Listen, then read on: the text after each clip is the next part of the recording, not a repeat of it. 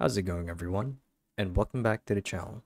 So in today's video, I'll be teaching you guys how to properly pay for Apple services like Apple Music, iTunes, or whatever with your Apple ID balance.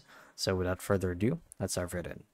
So to actually do this is quite simple, and because the payment gateway for Apple ID, or I should say Apple Pay, is already tied to your account, everything, including the functions, should be built in. So when you go to pay for something on Apple, like a service or um, a digital item, like a song or a movie, whatever, there should be an option to pay with your Apple ID balance. So the way it works is quite simple. You'd want to load up your um, Apple account first with some money, and to do so, there are a couple of different ways to do it. So if you guys are on desktop like me, you obviously want to go to the website, so apple.com, and you want to log into your account, right? And then you want to click on the profile icon found on the top right of your screen. And when you do, there should be an option in that says wallet, and so it's in the shape of obviously a wallet. And if you guys are on your iPhone, here's what it looks like. So you want to click on this, and you want to select your Apple account. Now, when you do, there should be an option to add money.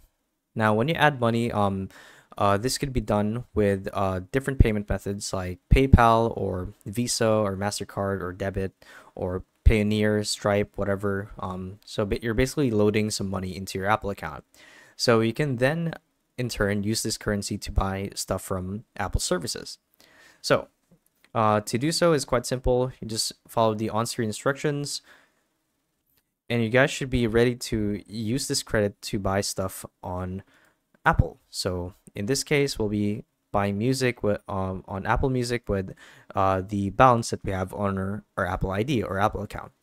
So whenever you guys go to the store to buy something, or like iTunes, let's say, and you want to buy let's say an album from X artist from Apple, then when you go to checkout, there should be an option that says purchase with Apple balance. And once you're past that, you guys are good to go. So yeah, that's how you guys do it. So hopefully this video helped you guys out, and if it did, be sure to let us know down in the comment section below. And if you guys want to see more videos like these, we do have a YouTube channel where we do guides like these daily. So if you guys want to show your support that, you can do so by subscribing to the channel. So with all of that said, thank you all for watching, and we'll see you guys in the next one. Bye bye.